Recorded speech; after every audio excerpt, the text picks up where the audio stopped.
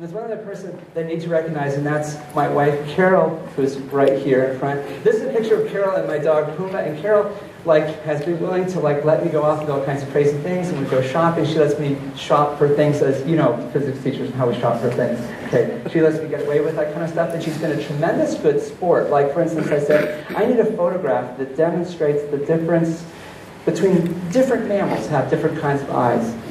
Puma, Carol, no Tapedo. So you get red eye, and then you get blue eye. And it's not only a different color, there's a tremendous difference in the intensity, and so if I bring down the intensity on the photograph, you can see there's a big difference there.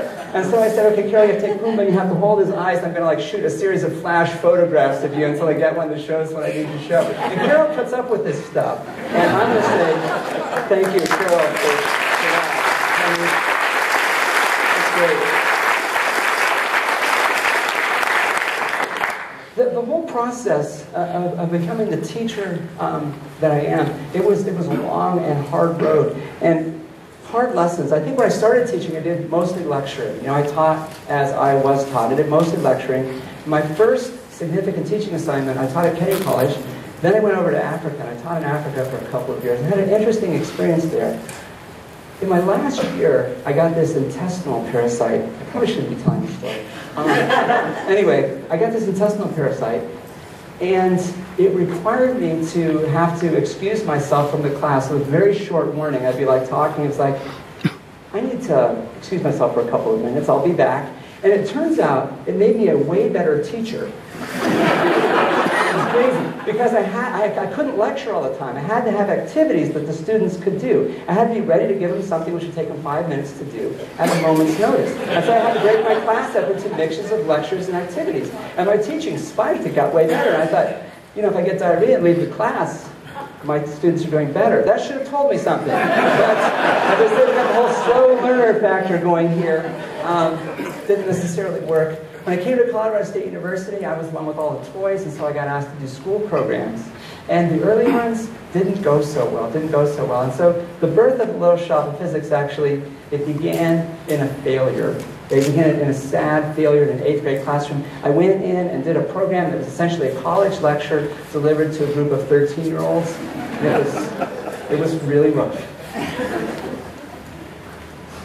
The Little Shop of Physics actually had its birth in a very bad experience in an 8th grade classroom. It was bad. They were falling asleep, they were passing notes, and it was really kind of a humiliating, awful experience.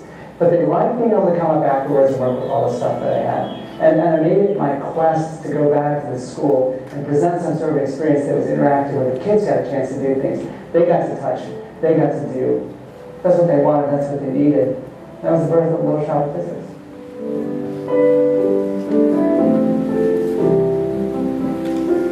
The big message of the Little Shop of Physics is that science is accessible. We had the stuff we do is exciting, it's fun, it's engaging, and we hope that people come up with that message. It's also effective. We have some great data that shows that the lessons that we present, the experiments that we present, the experiences we share with kids, teach them things, and we can show that. But the main take-home message is this, that science is something anybody can do. It's hands-on. Kids are working with things, they're touching things, they're making stuff happen. And everything we do is safe, something anybody can duplicate at home. All of our projects look home-built. They look like they're built by taking parts that you bought at a garage sale and slapping them together and painting it colorfully. And that's because that's how they are built. And originally we did that because we didn't have any money. But later it turned into a theme of what we do. Everything we build, kids can look at that and say, I could do that. And sometimes kids will say that to us. They say, I could build that. And we say, no, we want you to build this. We want you to go home and make one. Go ahead and do it. You can. And that accessibility is really, really crucial. And I think that's an important lesson about the scientific enterprise that gets lost sometimes. Little Shop of Physics means different things for everyone who sees it, I think. If you have a 4-year-old kid, they don't know if they're going to be a doctor or a physicist or a lawyer or a writer when they grow up. They probably don't even have a clue yet what they want to do. But it's a way to expose them to the wonders of the world, and if nothing else, hopefully just inspire them to think about things a little differently, if not actually inspire them to pursue science more formally in school or for a career. Ask them, what they're discovering, or showing them a way to find something cool about the project. It's helping to show kids that science is something that's really, really cool, really entertaining, and something that they can do at home. It's really, really fun to just see kids light up when they're working with a project and they suddenly discover how everything works. So I think it's a very important aspect of things. It gives a hands-on science, which is really rare sometimes, and it makes science fun, which a lot of kids, and I know undergrads like me, kind of have a negative view on science, and Little Shop takes that away. Yeah, I mean, it's great to watch, a kid go nuts over something we built, and they're just playing with it way too hard, and they're very good. But as part of the process, they were so excited about something that I built that they broke it. Some kids have different concepts, and so they'll just have a great time working with an experiment that they are learning as they go. And then with other kids that have more experience with it, they can start making connections and transferring their learning. There's not a lot of things like this. It's a high entropy environment, and in this world, those things are sort of squashed.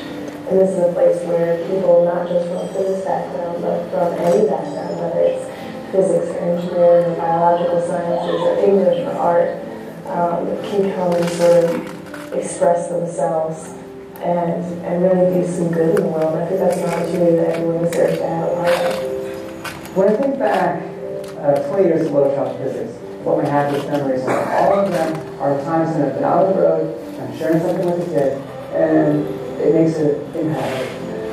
The kid understands something they didn't see before, or sees something in himself they didn't see before. And watching that happen, even in a short time, being able to have experiences with kids that they take with them, and watching that happen is magical.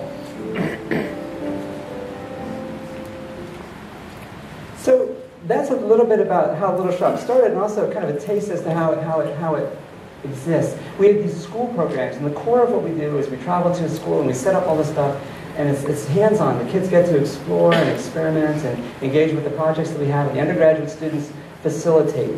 And that piece right there, that's the core of what we have going on. We've started doing a bunch of workshops with teachers where we show the techniques that we have and say these are ways that we've developed to share science with kids. And then there was another interesting failure that led to the development of this television show we should call it Everyday Science, and that's shown locally, and that's been fun. We have some kids in the studio, and we're doing some experiments on the topic. And I think this was the Cycles show. That's our most recent effort, which is really great. And then recently we started to do some more podcasts, and this is Nissa and Doug and guests doing this Science It Up podcast. And we have a whole bunch of different things that you can access from our webpage if you want to look at some of our video things. And that's been a really great tool. And it also means that we have like a videographer on staff, so we can make little biographies with stirring music underneath, which everybody needs. I think it's a good thing. And we mostly do things close to home, but occasionally we travel farther afield. We do some international work. Chris and I have had a chance to do things in Slovenia and Mexico. We had a whole bunch of Korean high school teachers who visited us for a number of years, and we've had sabbatical visitors from Korea, and that's been really, really fantastic. And then we do these extended road trips. Mostly we visit Native American reservation areas. So at Thanksgiving break, spring break, Christmas break, we'll go on the road for 2 days to 5 days and visit some schools in kind of like distant areas. And that's been really, really great because the rural areas and the reservation areas, we learn as much as we teach. And they've been very, very wonderful connections which we've been able to make. In addition, we do this annual open house where we set up everything we have and we open our doors. We're doing a small scale version of that later today. We're going to take a whole van load of stuff and set it up upstairs. And we just open our doors and let people play. One room is a light room.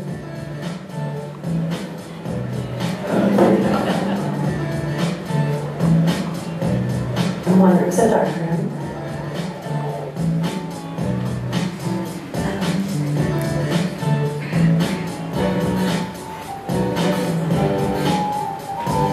And then we have another ballroom that's for presentations. And so the interviews are part of that as well. And they'll make a 15-minute presentation that might have to do with sound or electricity or motion or ice cream. That's a big favorite. People just sit and have a great time watching them and getting excited about it. we had about 7,000 people came this year, which was really fantastic. So it's a kind of a real popular thing locally. Well, doing all this, it has taught me a lot of lessons, and particularly the interactions with the kids. All I need to know about science teaching, I learned in kindergarten. Through my interactions in kindergarten classrooms, I've learned a lot that's enabled me to become a much better teacher. And I want to share some lessons. And I want to put these in like the pithy Robert Fulghum style series of aphorisms. And here's my first one. The world is comprehensible and you learn about it by exploring. And really, isn't this what science is about? I mean, we want to teach kids that you can learn about the world, you can understand it, and the way you do it is by trying stuff. And where did I learn this lesson? It was not a formal education experience. It was not a formal education experience. Who taught me Newton's laws? Not by telling me, but by letting me explore. Yes, it was my mother, actually, who's here today. She's here as my first and best science teacher.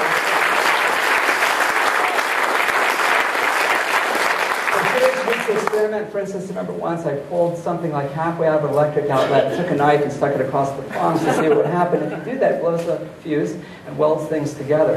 And she let me get away with it. She just said, well, you know, that probably wasn't a really good idea.